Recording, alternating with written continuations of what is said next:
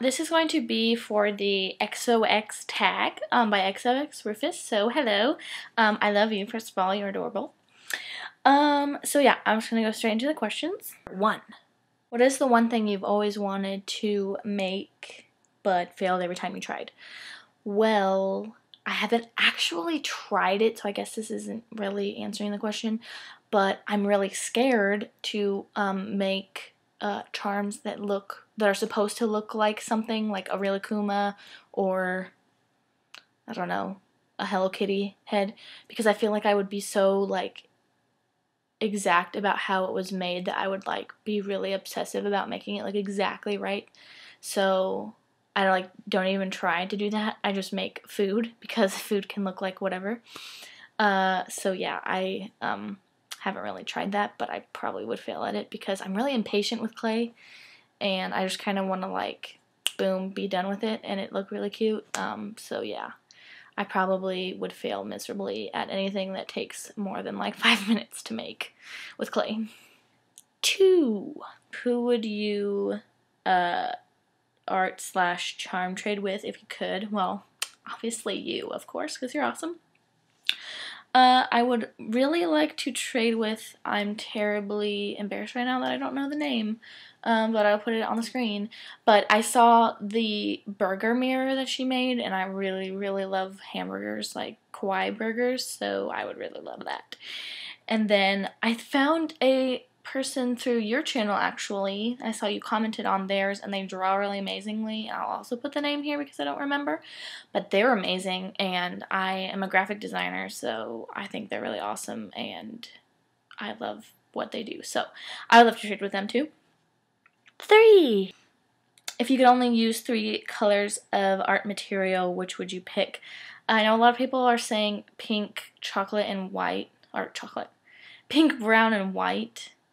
And I have to say that I would pretty much choose those 2, but if I wanted to be really awesome and stray away from that, I would say pink, white, and turquoise, those are my favorite colors. So, but actually, if I wanted to be really awesome, I would say the primary colors, and then I could just mix whatever colors of clay I wanted. So, boom. Yeah. 4. When you fail at making something, do you give up or keep trying? It depends on what it is. I generally am the type that if I can't sit down in one sitting and make it, then I'm kind of like, no more, and I just kind of don't do it. Or I just do it in a less time-intensive way. So if I think of something in my head that would take a really long time to do, then I will usually just think of a faster way to do it that's maybe not as good. I started making a quilt, and I haven't finished it yet, and it's really bad because all the squares are different sizes and they're not supposed to be. So that's something that I keep trying at, but it's just been a really long time, so I guess I kind of gave up, but I haven't yet because I still have the squares. So it's kind of a hard question.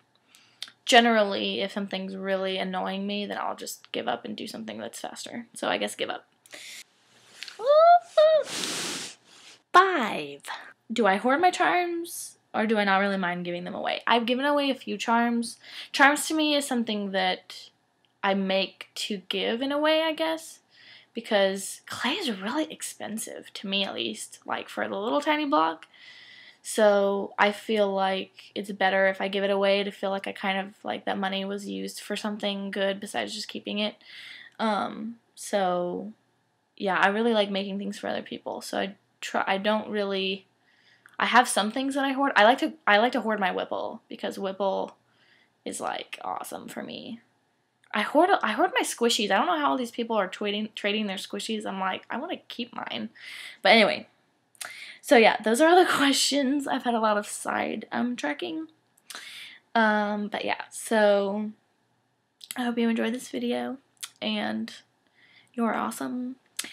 And yeah, so that is all. Bye!